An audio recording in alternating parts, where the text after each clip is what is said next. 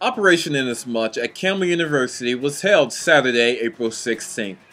One of the locations was a math center held at the Harnett County Public Library. The math center's purpose was to help elementary and middle school kids prepare for the end of grade test. Campbell University students help prepare kids with geometry, algebra, and the list goes on. Let's take a look inside. With 2 lifelines to spare to picture this. I chose to participate in Operation Inasmuch here at the Harnett County Library to help our children in our community grow and learn and prepare for the EOG test this May. Like my friend here, Jayla. And I think it's time for making some noise. Wake the neighbors, get the word out. Come on, crank up the music, climb a mountain and shout.